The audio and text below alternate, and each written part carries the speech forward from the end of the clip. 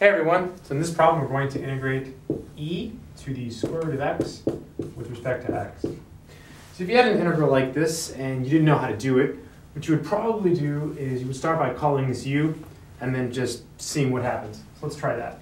So we'll call this piece u, so u is equal to the square root of x. The natural thing to do now is to compute du. However, the square root of x is really x to the 1/2, and so when you compute the du, it's a bit messy. So it might be easier to square both sides first. So if we square the left-hand side, we get u squared. When you square the square root, it goes away, so you get x. Now we'll take the derivative. So here the derivative will be 2u du, and then here it's just dx. All right, now we're ready to make our substitution, and let's see what happens. So we have the integral of e to the u, and then dx is 2u du. So it'll be 2u e to the u du, right? Because this is our e to the u, and this is our dx, right? 2u du.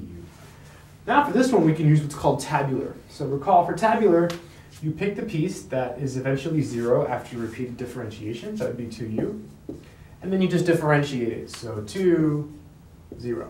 Right? Derivative of 2u is 2, the derivative of 2 is 0. Then you pick the piece you're going to integrate, so e to the u, and then you just keep integrating it, right? So e to the u, e to the u.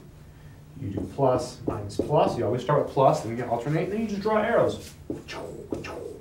That's it, that's the answer. So it'd be 2u e to the u, 2u e to the u, minus 2e to the u, plus our constant c.